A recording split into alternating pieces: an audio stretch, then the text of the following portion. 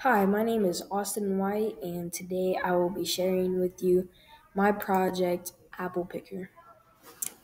This project is very interesting because you have to pick up the apples as they fall off the tree. So you can see me doing these, picking them up, and when one falls, I only have two lives left. When another one falls, I have one life left. And when the last one falls, I die. And I can select play again and restarts the game. Now, this is my main camera, and you can that's how you can see the game. And directional light is how you can also see the game. And this is my apple tree. My apple tree is the main part of my game because it's an apple picker tree, kind of.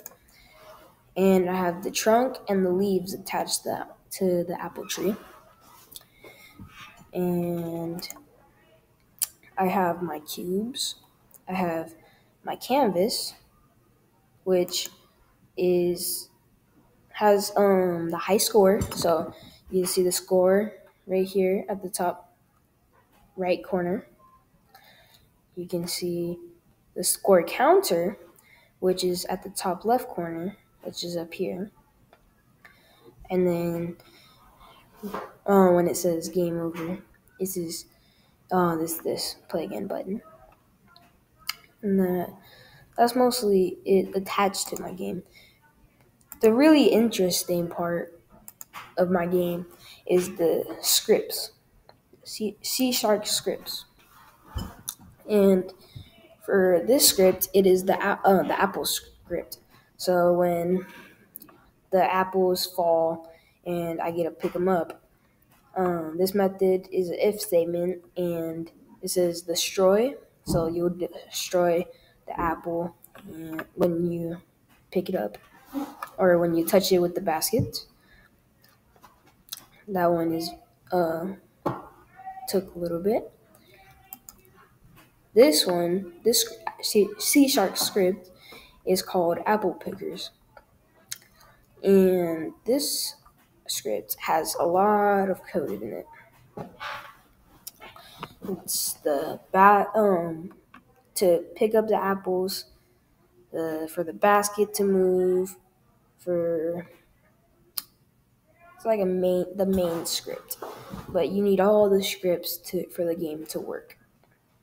And the game over button is right here in the private void awake method.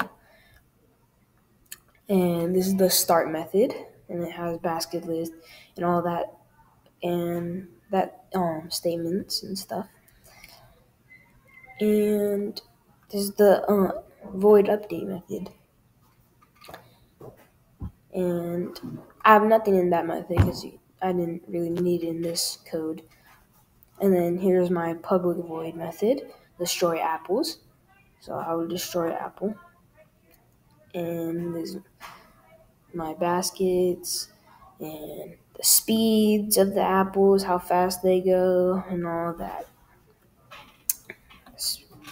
The apple speed of the apple tree, how fast it goes.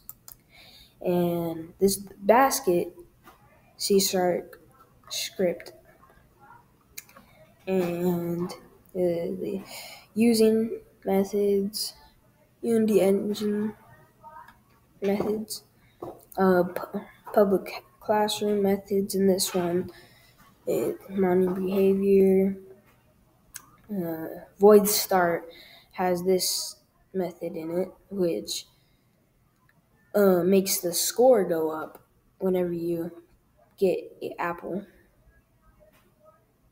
And vector 3 and void update, those are very important grips. If we didn't have any of that, the entire game wouldn't work. And my private void, methods, the game objects, destroy, colliders, um, the scores, +1 if I um, get an apple, and then the high score when I get the highest amount of apples. They would when I log out of my game and come back in, it would still have my high score. And the speed of the apple tree and the seconds between drops. Um, the speed is really good, and so when it hits a score of 50, it will go 60 speed, and it would seconds between drops would be zero point 0.6, and it would for 30 it's speed of 40 and drops of zero point 0.7. Score of 20 would be 30 speed with zero point 0.8 drops per second, so when it drops the apple. And score of 10 equals 20 speed, and seconds between drops would be zero point 0.9. And this is my high score CSARC script. In this one, um, this is the private void awake method. So this also makes the high score stay when you leave the game and come back in.